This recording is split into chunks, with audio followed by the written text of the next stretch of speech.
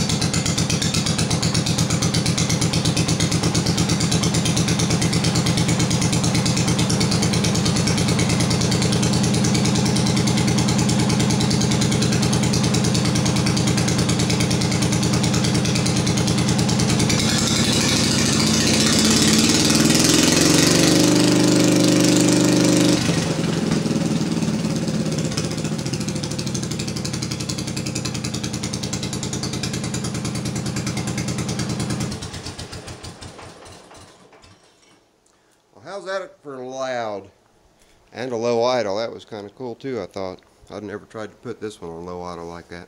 Anyway, there's the new stainless exhaust, 2-inch. You can see the grease burning off the inside of it. That was a piece of plumbing pipe for vegetable oil, so I guess vegetable oil in there. Then they tore a bunch of the plumbing out and redid the plumbing because there was a fracture in it, and I grabbed up a few pieces of it. Turned out pretty cool. Anyway, that's it. Later.